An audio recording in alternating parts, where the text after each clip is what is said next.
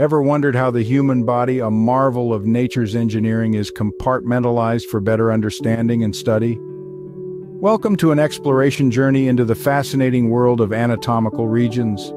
Let's dive right in, beginning with the head and neck. The head, nature's command center, houses the brain, eyes, and most sensory organs, divided into the cranial region where the brain is nestled, and the facial region, which includes the eyes, nose, mouth, and ears.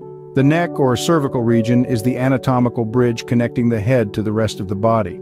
It facilitates vital functions such as the passage of air and food. Moving south, we find the thoracic region, or the chest area. This region shelters the heart and lungs, protected by the ribcage. The abdomen, or abdominal region, located below the thorax, is home to many organs like the stomach, liver, and kidneys, each with a specific role in maintaining our health. Further down, we meet the pelvic region. This basin-shaped area houses the reproductive organs, bladder, and the last part of the digestive system. It's also the region that connects the spine to the legs, allowing us to perform daily miracles of balance and movement. Now let's extend our exploration to the limbs. The upper limbs, or arms, comprise the brachial upper arm, antebrachial forearm, carpal wrist, and manual hand regions. Each arm, a feat of biological engineering, allows us to perform a myriad of tasks that require strength, precision, or often a combination of both.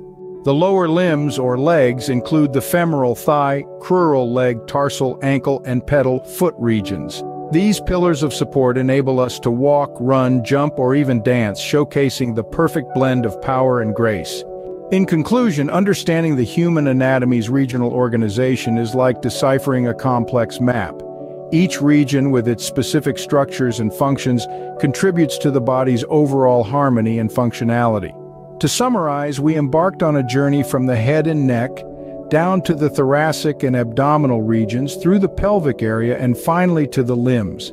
Each anatomical region, a marvel in its own right, is an essential piece of the intricate puzzle that makes up the human body. So the next time you marvel at the human body's resilience and capabilities, remember it's all down to the perfect coordination among these anatomical regions. This understanding of the body's architecture not only fuels our awe for nature's design, but also forms the foundation for medical studies and healthcare advancements. Until next time, keep exploring, keep learning, because the human body is the most fascinating subject you'll ever study.